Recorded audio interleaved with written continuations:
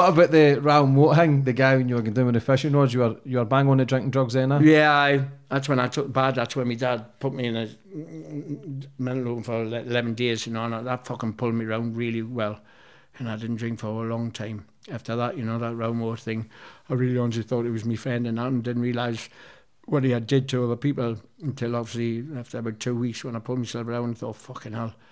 So that was quite embarrassing for everyone, but, you know, I got through that saga and then obviously did apology again.